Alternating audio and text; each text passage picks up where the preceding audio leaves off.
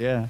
I mean, do you think that helps though? Do you think that kind of being diverse and experimenting with different styles helps you as a producer, helps you improve? I mean, It definitely has for me. I mean, because I like listening to all sorts of different things, I try to reference a lot of tracks and learn making particular sounds. And I think trying to learn different styles, you can't help but become a more comprehensive and able producer by having such a diverse range. I think you have to be open to different styles if you really want to become a well-rounded producer.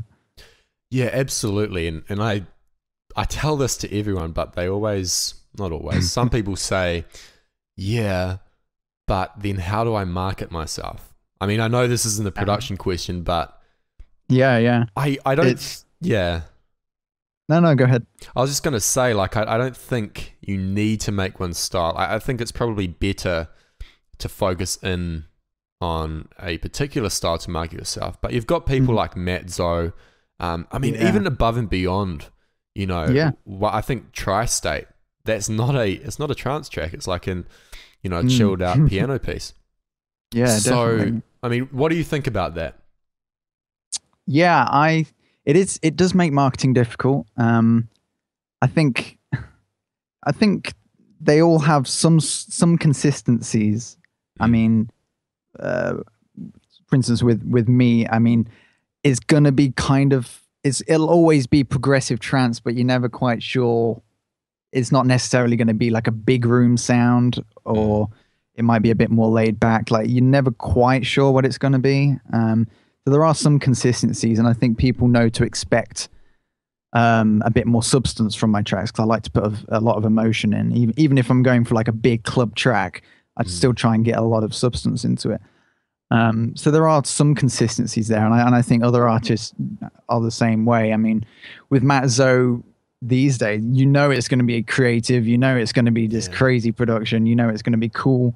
And that's what I think. I mean, Matt Zoe is, you expect cool, so you're going to listen to his stuff, and above and beyond, you expect something kind of deep and emotional. And at the same time, they can do like the big clubby things, and I don't know. So that there are some consistencies there, even though they're all a little bit different.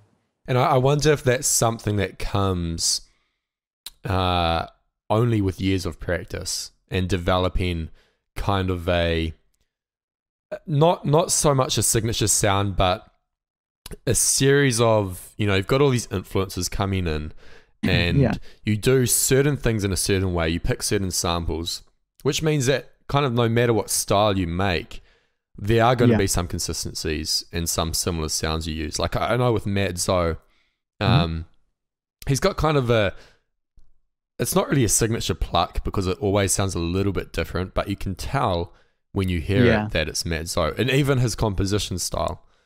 Yeah, definitely. Same with someone like Artie, I think. I mean, he's kind of played around a bit with different genres, but you can still you recognize the chords. You would still recognize it.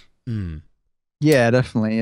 I don't know what it is, whether it is just particular, like you said, it's particular sounds that draw those producers in. Like, I will go for sounds that I find interesting, and I guess other people just pick up on that. Like, oh yeah, you can tell it's a Karanda track, I don't know what it is. They can hear something that we don't necessarily notice we're doing ourselves.